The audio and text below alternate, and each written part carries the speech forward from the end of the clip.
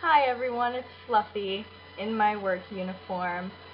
Today I wanted to discuss a rather serious topic, I guess, nothing too cryptic. But I was listening to some music back in the day when I was like 17, and I just got this huge wave of nostalgia. Doesn't that ever happen to you guys? Like, I used to be big into All American Rejects and Sum 41 and the Summer Set and just like bands like that. And I was going through some of the old playlists I had on my computer, and while I was doing that, I just remembered all the stuff I was doing with my friends and just hanging out and being in high school, even though I hated high school, but not all of it was bad. And then I started looking through some older pictures, what I used to look like, what my siblings looked like, what everyone looked like, and dang, those were the awkward years. Tell you what.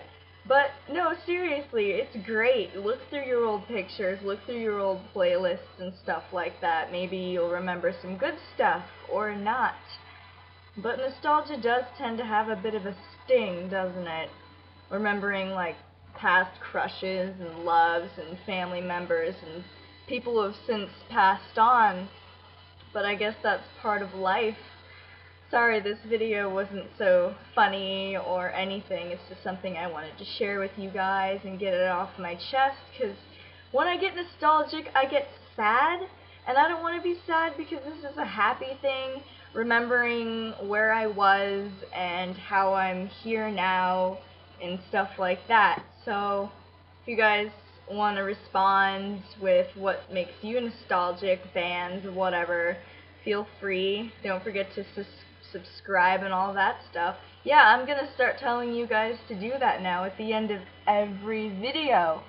Subliminal messaging, bro. It's how it's done. So I'll just leave this short video. I might delete it later, who knows. So thanks for listening, guys. See you later.